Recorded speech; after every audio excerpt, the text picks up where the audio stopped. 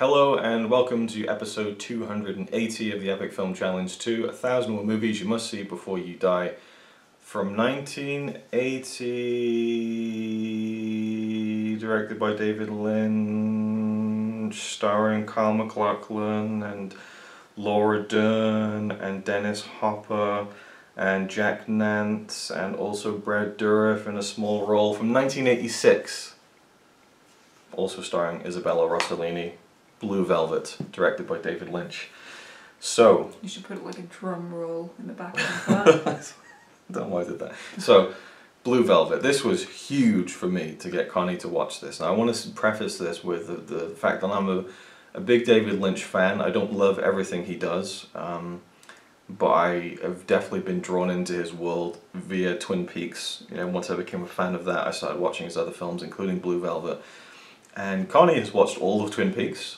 All the first two seasons, the movie, the recent season, and you enjoyed it for the most part.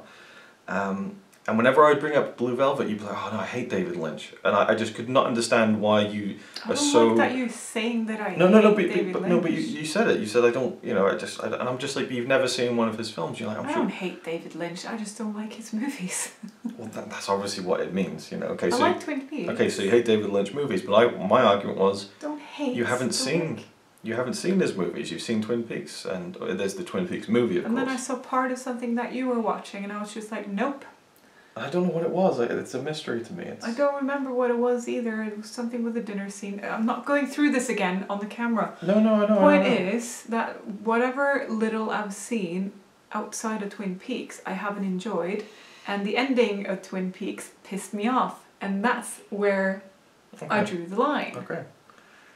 Well, I think it's interesting you bring it, because it was a real victory for me to get you to watch Blue Velvet, and it was a struggle to get you to watch Blue Velvet. So this is... Yeah, but we're not talking about Twin Peaks now.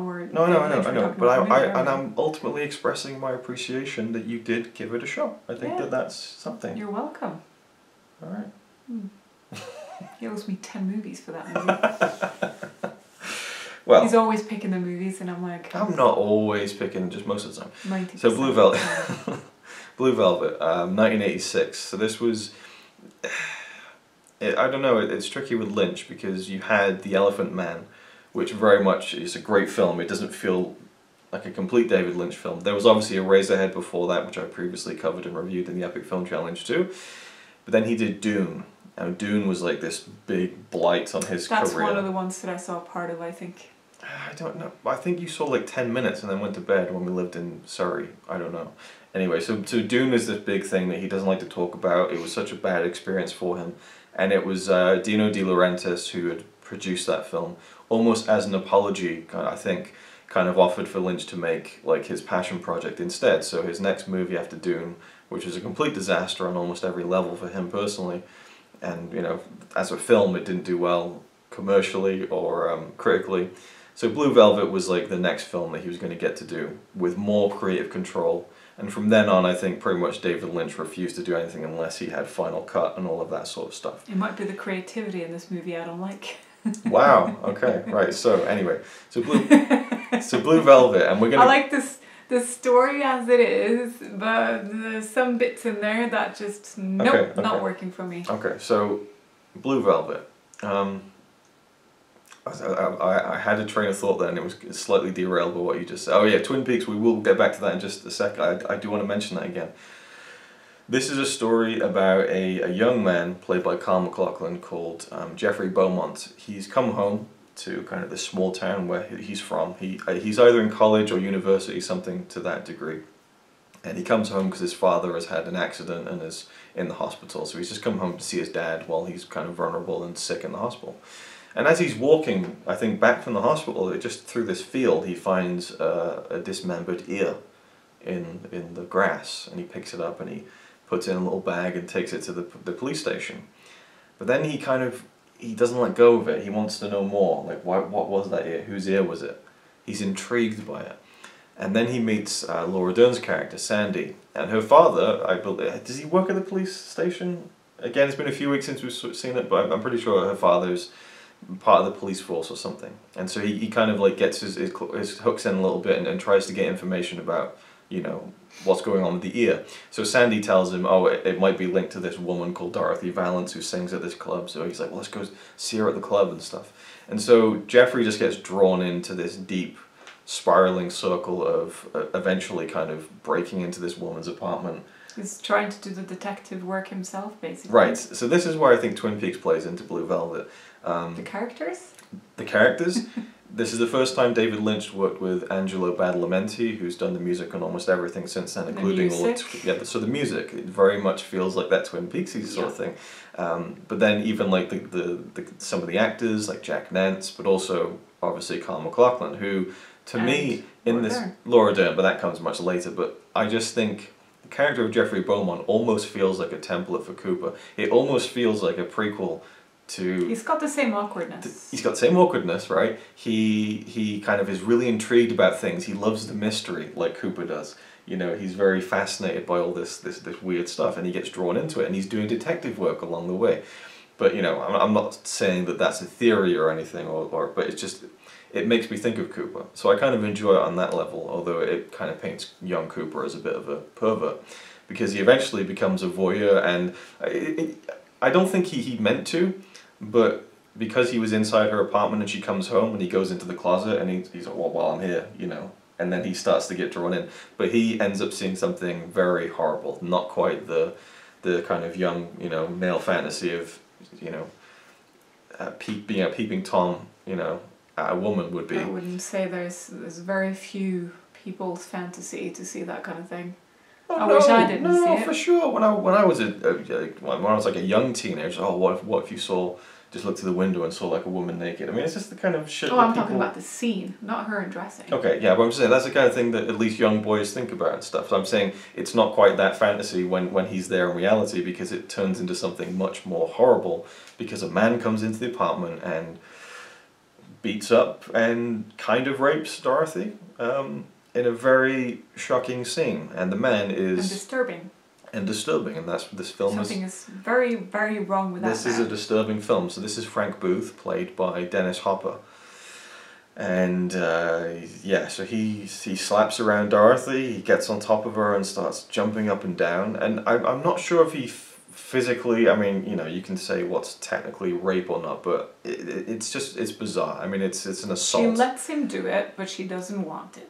Oh, absolutely. Yeah. No, but I'm just saying, like, when I first watched the film and he starts jumping up and down on top of her, I thought, is that meant to be sex? Like, are we not getting that? But then I saw that his pants were still on. He's got this, like, breathing mask that he kind of pulls in. Like, it's very strange, very weird. And I will say, the first time I watched this film, at this point in the film, that scene when he's jumping up and down, I thought, nah, I'm out. This is too much. No. So again, you're welcome. But I kept watching. I stayed. But I kept watching, and I thought it was great. Now, I will say, watching it again with Connie, I didn't enjoy it as much. Not by a huge amount, but just, I can't even put my finger on why. And I have a feeling that when I watch it again, I'm going to enjoy it even more. It's just going to be like up and down. It's a very strange film. It has a lot of strengths to it, but it's, you know, it's very dark and disturbing at times. So, based on that scene where Frank Booth comes in and he attacks Dorothy, you could imagine the film going even further with that kind of stuff. And I like that it doesn't in terms of what it shows physically. I'm very, very, very relieved that it didn't, because I was thinking, right, so this is the movie now then. Like, yeah, it's just going to be all sex scenes. Yeah, it's going to just... He says mommy. Okay, so that's the thing that's... I mean, I understand where he's going with it, because it's supposed to be disturbing and all that. But for me, those kind of scenes are just unnecessary. There's so many other things you can do to make people uncomfortable rather than that sort of scene. And that's not me being feminist or anything like that. No, that's just because those kind of stuff make me uncomfortable. Yeah, and for me, it was so unnatural. So instead of me actually looking at the scene as something in a movie, I kept picturing David Lynch next to the camera. Come on, jump on her harder. Yeah, come on. Like that, you know? Anyway, it was distracting because, to me, it was totally unnatural. There was no chemistry. Even though it's supposed to be an uncomfortable scene between two people, for me there was no chemistry. She might as well have been a doll, in my opinion, compared to him, or the other way around. And it just, for me, was unnecessary. And it would have been nice if it was cut out of the movie. Well, I think that... given up enough much. Instead of showing all the kind of physical stuff that you could do, like with nudity and all that kind of stuff and sex scenes and whatever, I don't like it because it makes me uncomfortable too. I don't like it. But that kind of the sexual language that he's throwing in there, it's almost worse to me than seeing, you know, I don't know, more explicit graphic stuff. It's more grimy, it's more disgusting. I don't know, there's something unsettling about it. Yeah, I mean, just the way your body's moving, it's like, ugh, you know. Yeah, but it's... And it's meant to make you uncomfortable. I It's didn't feel meant like to... I was watching the movie I understand it's meant to make you uncomfortable, but I wasn't uncomfortable with the movie, I was uncomfortable with the direction of the movie. Okay. The directing and the writing of the movie. And it pulled me out of it, and then I couldn't help thinking about, why the hell would they write this? Because it's weird enough with the mask and everything, but the mommy thing and the way he was acting and the way she was acting, to me, it didn't work. I've seen a lot of uncomfortable sex scenes and rape scenes in movies before, which made me uncomfortable in a different way, because it felt real. That didn't feel real, and that's why I didn't like it. That makes a lot of sense. Yes, you may continue. Yeah, I mean, I don't feel that way about it. I think for me it works in the story, but I can understand that viewpoint. I think you expressed it quite well. Okay, so well, moving forward from that then, did you feel the same way throughout the entire film about Frank Booth No, and like Dorothy? I said, I'm glad that they didn't keep the same theme throughout the rest of the movie. Yeah, there were some weird bits that were strange for me, where I was just like, why is he just stood like that? Because he goes into the apartment again and this guy's just stood there while that guy's tied to the chair or whatever, and he's just stood there looking, and he doesn't even see when he comes in. You mean at the end? Okay, just want to cut in and say that we do start talking about spoilers randomly, so just consider this a spoiler-filled video. There we go. You mean at the end? Yeah. He's dead. No, he was stood. You mean the guy in the jacket? Who wasn't wearing jackets? How can you... The guy in a jacket? That doesn't say anything. So he got shot after, and then he died. Before he got shot, he was just stood there. Straight up. If he was dead, that makes it even worse, Luke. Because you can't fucking stand like that when you're dead. Do you mean like at the very end when Jeffrey goes to... He was stood right next to the TV, and then there was one guy who sat in a chair. And he was dead. Yeah, the guy in the chair, fine, because he was sat in a chair. Yeah, the guy standing up was dead. Like, his head was like... There was like head trauma. Like, okay, why was he standing then? I don't know. It was okay, just... I dislike the movie even more now. Thank you for that. Stupid! I'm fairly certain that guy's Last time I checked, when you die, your muscles don't work no more and you can't stand. So here's the thing. There's no thing. It's just become unnatural now. Yeah, Lynch plays into the unnatural. There are these things that happen. The rest of the movie wasn't. And then you have one dead guy standing with his brains blown out. I'm pretty sure, yeah, that guy was... Well, he got shot again after, and that's when he died. He was stood there looking at the guy in the chair. He wasn't. He was just stood there, holding a gun, wasn't he? Yeah. Then Jeffrey took the gun, but he wasn't moving. He was dead. So dead, and he still managed to grip a gun. Okay, maybe he wasn't dead, but he was just like, I don't know, like. Just leave it. How can you look it up? Okay, so it says he discovers the husband dead and the yellow man mortally wounded. So I guess maybe he wasn't dead on his feet, but he was like shot in the head and like pretty much dead, like just about to die. Wounded. Yeah. Okay, so some kind of shock then. Yeah. I didn't see the headshot on him. Yeah. Anyways, right. So weirdness and all of that. That's more acceptable anyway than him standing there dead. Okay. All right. Well, there's my mistake for reading into it that he was dead. But to me, it just the things that Lynch does in films doesn't necessarily need to adhere to logic. Sometimes I don't know. His storytelling is more like how it makes you feel than how it makes you think about. Well, how could that happen? I don't know. I feel like he operates on a different level than. And I'm the wrong kind of viewer. Yeah, I think so. But you gave it a shot. So, Jeffrey... I was just saying, I liked most of the movie. It was just some of the scenes were stupid. Okay, so what did you like? Overall, I actually thought the movie was alright. Mm-hmm. Overall. What parts did you like then? The rest of it. the rest of it. Okay. Well, I like when he's sneaking in and stuff like that, and The trying not to tension get caught. yeah. That kind of tension. That's it. Actually, that's all I liked. Didn't like the singing one bit. Wish I didn't hear that twice. What of her singing? Her singing Blue Velvet and Yeah. Okay. We talked about that. Yeah. It wasn't good.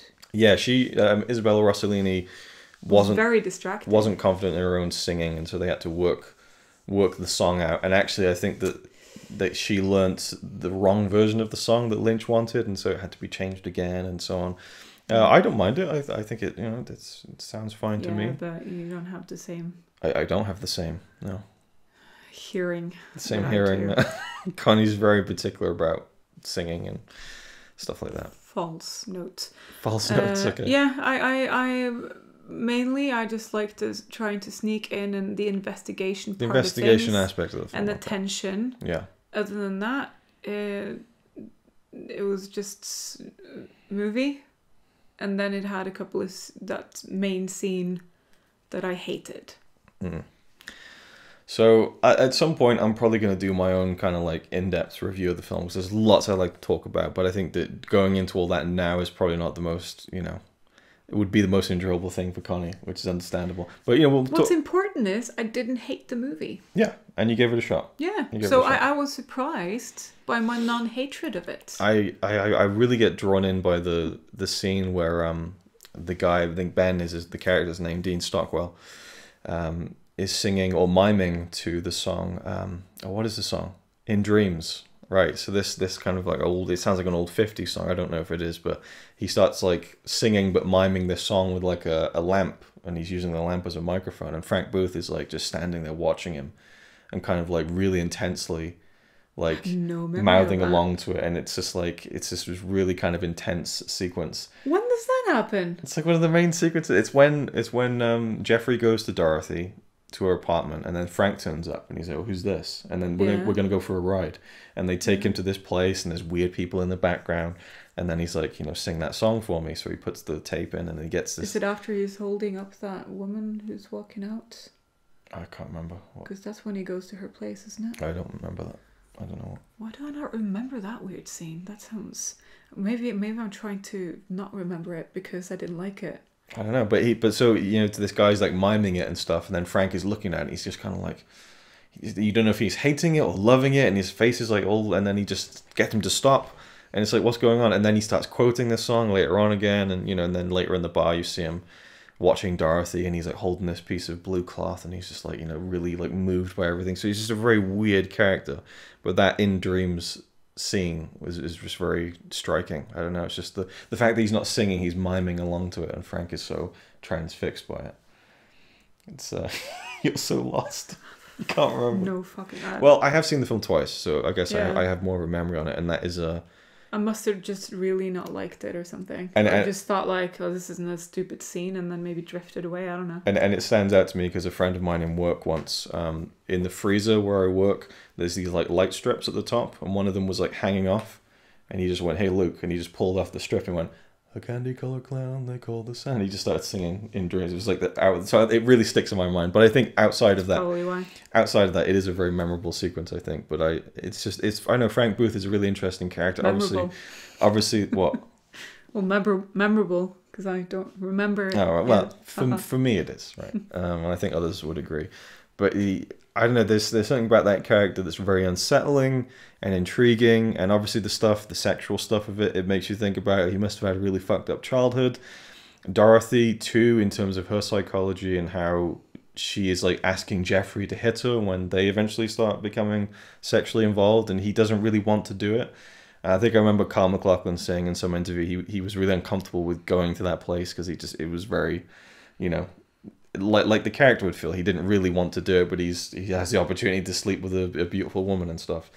And then there's the whole relationship with Sandy, this kind of like perfect, picturesque girl next door type, and how he's like stealing her away from her boyfriend, and then he's also having this affair with this older woman. So lots going on. And this was a strange film behind the scenes because a lot of love was found in the making of the film. Carl MacLachlan and Laura Dern got together, as their characters do in the movie. Isabella Rossellini and David Lynch got together and fell in love during the making of this film, so lots came from it personally, and critically it was received very well and kind of paved the way for a lot more of his career, I think, and then Twin Peaks followed not too far after that. I'm trying to think if he made a film before Twin Peaks. I don't think so. I think Wild at Heart came after the first season of Twin Peaks, I think. I'm not sure. So Blue Velvet, I do think is a great film. As I said, I didn't enjoy it as much this time around for some reason. I don't know. Maybe it was just conscious of you and not knowing whether you enjoyed it, that maybe I didn't fully focus on it. I don't know. You knew it was a risk me watching. A risk, yeah. But, you know, even like the opening scene where it's like the picturesque American suburbia and, you know, just like this picket fences and the bright flowers, and then the camera just goes underneath the ground and it's just the bugs. And it's, you know, it's a bit on the nose really, but it's, you know, it's just showing you that, you know, anything could be going on in your neighborhood just round the corner in some strange apartment with a guy with a breathing mask, you know, going fucking crazy. Yeah. You don't have to repeat that. Yeah. And Dennis Hopper, who plays Frank Booth, was in a really tricky spot when making this film because he was fucking mental. People didn't want to work with him because he was on drugs and crazy and all this stuff. And then he got sober, he got clean, and it was difficult for people to say, well, I don't really want to work with him. And so they had to say, no, he's sober again. But of course, he's coming in during the beginning stages of his sobriety, playing this guy who's whacked out on drugs and stuff. So it's, you know, it's a very touchy one. Apparently, he called up David Lynch and said, I am Frank Booth. And Lynch thought, this is great, but it's also really worrying. But yeah, it worked out fine for the film itself. I don't know whether to laugh or be horrified towards the end when Dorothy turns up completely naked in the street and Jeffrey brings her back to Sandy's house. And so he's there with this girl who he's sweet on, Sandy. And then he's got this naked woman clutching onto him and she says, he put his disease in me. It's just like, oh my God. And that is based on a true story. Not the whole part with, you know, that part where he takes him to the house. But when Lynch was a kid, very young, just out of the darkness in the street, a naked woman just started walking up. And all he knew, I think he said when he was a kid, all I knew was that something very wrong had gone on there. And I didn't know what to do. And it was, you know, very strange. And so he draws on these very bizarre things and puts them in the film. And it makes it, for me, memorable. Not in good ways sometimes, but yeah, I feel like I could do a lot better summarizing this film and talking about it. But for the sake of this, I guess all we need to really do at the end of the day is say, is it a film you should see before you die? No. Not in my opinion. Yeah, I'm going to say... It's tricky. I think the three Lynch films in the book that I've been working off the past 7 years are Eraserhead, Elephant Man, and Blue Velvet. I would say, how do I put it? I would swap Blue Velvet for Mulholland Drive, I think. I think Mulholland Drive is a better film. But I still really like Blue Velvet. There's something just, I don't know, it's a weird film. I like its weirdness because it's different. It doesn't feel like anything else I've seen that isn't David Lynch. I mean, it feels Lynchy. It feels Twin Peaksy at times. It feels its own thing at times too.